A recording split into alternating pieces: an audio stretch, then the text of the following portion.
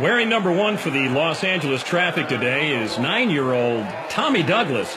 Tommy has lived most of his life in the hospital after being born with a potato for a heart and will undergo a heart transplant surgery next weekend.